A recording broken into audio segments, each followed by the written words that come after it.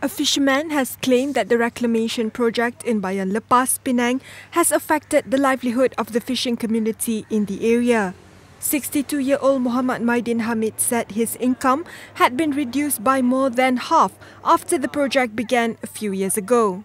Muhammad Maidin also claimed that the safety measures near the reclamation project do not adhere to the international maritime law and is posing danger to the fishermen. He said recently he crashed his boat into a buoy that was not fitted with proper beacon to alert fishermen of its presence. Oleh kerana saya tak ada lampu, sebab tak ada lampu tu saya terpaksa rempuh lah. Tak ada lampu dah rempuh dan keadaan tu saya sangkut pada curtain ya.